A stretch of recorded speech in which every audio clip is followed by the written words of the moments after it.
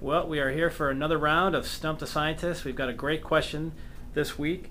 And the question, Jim, is this. If everything is in motion, and we believe Newton's third law to be true, what started the motion? Okay, a good question to think about. First part of the question is, if everything is in motion, that's the hypothesis here. So is everything in motion? Well, obviously, standing here in this room, I would say there are some things not in motion relative to me. But if I look more closely at a stationary chair or the floor around me and start looking at the atoms inside of those objects, they're certainly in motion. The heat in those objects causes them to be in motion. So in that sense, the hypothesis in this question is approximately true. Everything is in motion if we look at it carefully enough. So the next part of the question refers to Newton's third law. Now, Newton's third law says, for every action, there is an equal and opposite reaction. Now, in this context, action means force. And so it's saying that for every force, there's an equal and opposite counterforce. Now, this is true within the classical laws of physics. And for instance, I'll retrieve here a tennis ball, obviously. I push on this tennis ball, I easily move it. I'm applying a force with my hand. And I don't notice it, but when I do this, the tennis ball is so light I don't notice it, but it pushes back on my thumb and the skin on my thumb will move back just a little. That's the reaction force. So we always have something like that taking place between forces. On the other hand, if I push on this wall, now I'm pushing myself if I'm pushing on the wall because the wall is much stronger than I am. Nevertheless, if I look carefully, the wall is giving a little bit. So the wall does move itself a little, mostly me, because the wall's got a lot more strength than I do. So that's what Newton's third law says.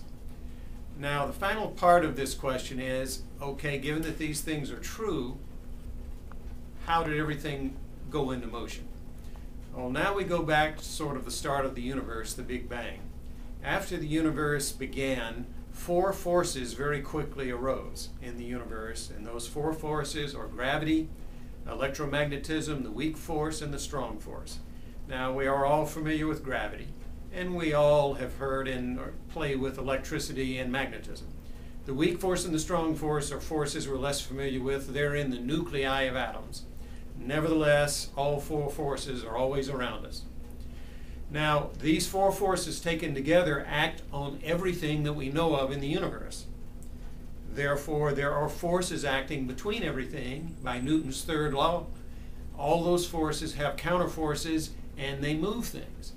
And so the final answer to this question then is it's the four forces that arose after the universe started in the Big Bang that cause everything to be in motion.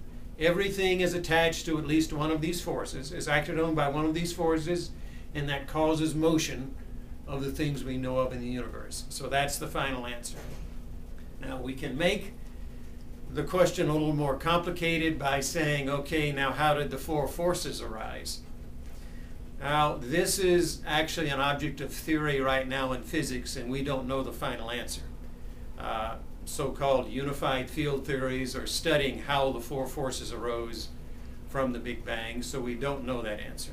So we can go deeply enough that we can run out of human knowledge in this area, but I think we've given the basic answer to the question. It's the four forces that are responsible for all the motion and everything we see around us. Jim, thanks, and to those that follow us on Twitter at Edison's Desk and on Facebook, keep the questions coming.